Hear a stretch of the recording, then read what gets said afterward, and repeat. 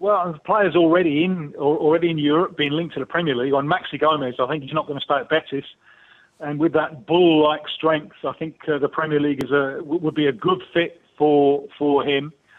So he's one to look out for. Lo Celso as well, we mentioned earlier on. Venezuela have a terrific young goalkeeper called Wilke Fariñas. He's only 21. It amazes me that he's not in Europe already. He plays in Colombia with Millonarios. Now, he's on the short side for a goalkeeper, but so was Casillas, who won so many titles with Real Madrid. Have a look for Fariñas in the Copa. Top-class goalkeeper. And I think he's only 21, but he's been Venezuela's first-choice goalkeeper now for more than 2 years.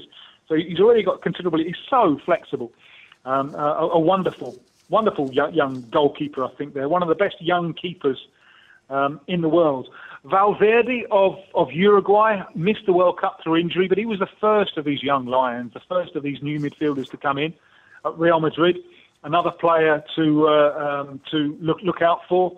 And well, this is one of the great things about the Copa America. Now, it's a showcase for Messi, Suarez, Felipe Coutinho. Felipe Coutinho really needs a big tournament, I think, for Brazil to re-establish his career.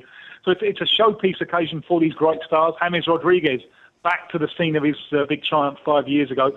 But also, it's going to be a platform for some less-known players, slightly less-known players, to really make a name for themselves. And people like Lo Celso and Duvan Zapata, Wilke Fariñas, I think they very much fit in that category. Maybe Colombia's defensive midfielder, Wilmar Barrios.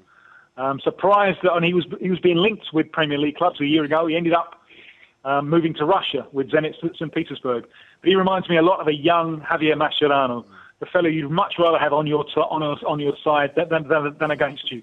So that's another name to look out for, and you could see him doing very well for himself in the Premier League in the future.